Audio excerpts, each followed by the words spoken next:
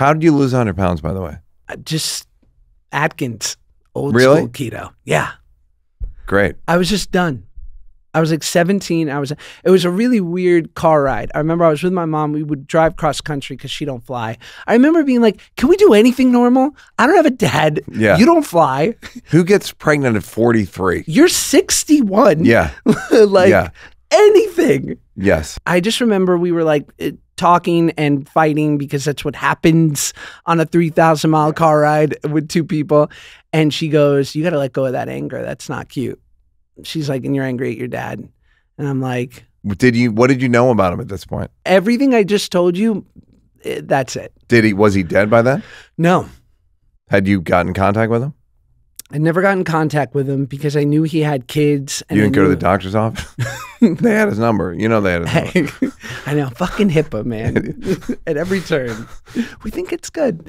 Yeah, I didn't. But to jump to that for a second, I always felt like I had this emotional grenade that I knew that he had moved to Florida because where else would no Jew go?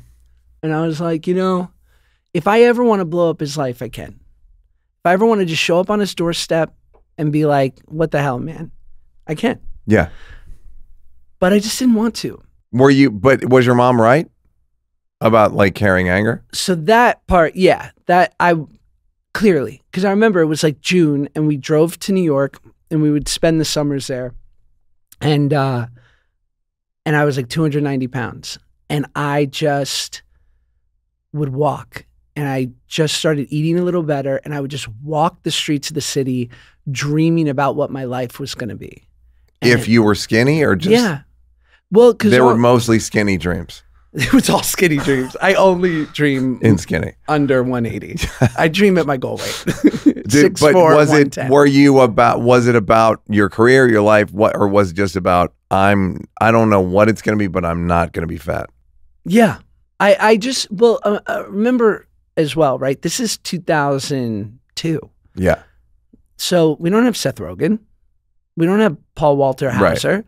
We don't have Melissa McCarthy. Like, we don't have these like brilliant people who are like, fuck the best friend and the bully. I'm the one. Yeah. Right. So like up until that point, they're like, enjoy being relegated to these two things forever. Yeah. And don't even try. Like, like almost people would, when I would talk about losing weight, they'd be like, oh, but why? Like they love you like this. And I just wanted to do more. I wanted to just have the chance to do other things. And in that summer, I remember I lost like 40 pounds in 2 months. And then over the next year, I took off like another 60. And I just felt like I was like beginning. And did it feel like just a new chapter of your life? Yeah. And then you did the whackness? And then I did the whackness. Right. And yeah, it just must have been insufferable. I was. I'm sure. I imagine. Total. Yeah. I want to talk about the weight loss thing because you said something that haunts me. Oh, no. I don't know if you remember saying it. We were talking about going to the beach or swimming or something. Yeah. You said maybe didn't take your shirt off. And I go, why won't you take your shirt off? And you go, because I ruined my body. Right. Is that, please talk about that. Because I've just never heard anyone say that. Yeah. I mean, it don't bounce back once you get it past a certain. Can you get skin removal and all that stuff? Yeah, we all do. We're on all this big former biggies. We're on a group chat, but and we're comparing and contrasting plastic surgeons. But no, I did it all, and I'm great. Like I don't want to sound ungrateful. Like but there are just some things where I still look at like guys even in their 30s. I love it now because like other dads my age are now starting to put on the weight. I'm like, yeah, you like that? Yeah. Huh? Yeah. Yeah. You know, it's just there are certain things that you can't fix. So is it scarring? No, it's just kind of like skin. Hanging? A little bit, a little skin. And there's just nothing you can do about it without significant.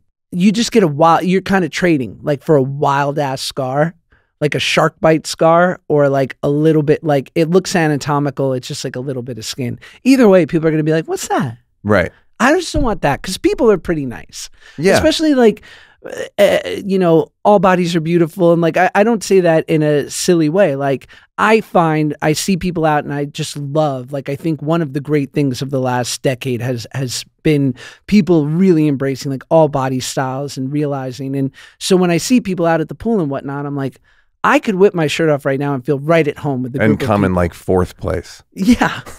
Yeah. But it's just like, but I just don't want the, I can't imagine someone doing that.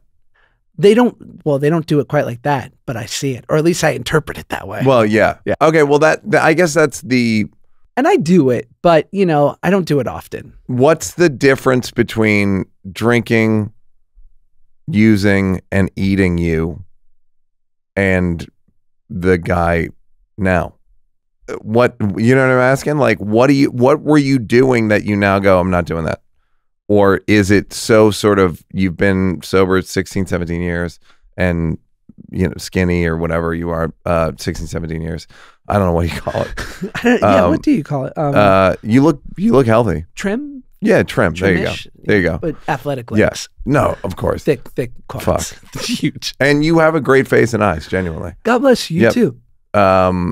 Take your shirt, cover your face, take your shirt off. Make me feel better about myself. I gotcha. But what's the difference between that guy and this guy? As you were saying it, I'm like, how do I think of a better answer than everything and nothing? Like the essence of me, it allowed the great parts of me to shine.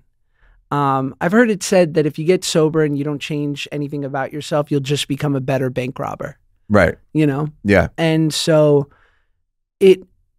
there are no new ancient truths. So for me, getting sober was sort of like it was like my cover charge for a spiritual life, to do the good hard work that like we've learned over thousands of years is just part of the human experience. It's like the only thing that I found is that free high, that currency in life. Hey, did you like that? Did you like that? Yeah, did you like it though? You want more? Don't want to work? Would rather watch videos of me grab-assing with people? First of all, go up here to subscribe, and then go up here to watch more clips. This is like when the weatherman says that there's a high pressure system coming in. I'm not really used to the green screen.